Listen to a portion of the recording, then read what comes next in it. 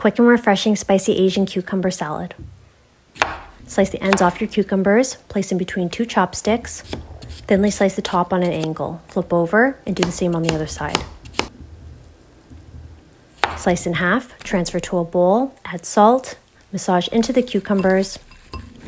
Let it sit for 5 minutes. Rinse off with cold water at least 3 times. Strain all the liquids. In a bowl, combine regular soy sauce, garlic, rice vinegar, chili oil, sugar, sesame oil, sesame seeds, and green onions. Pour sauce over your cucumbers, gently mix. Enjoy. Visit profile for recipe link, like and follow for more.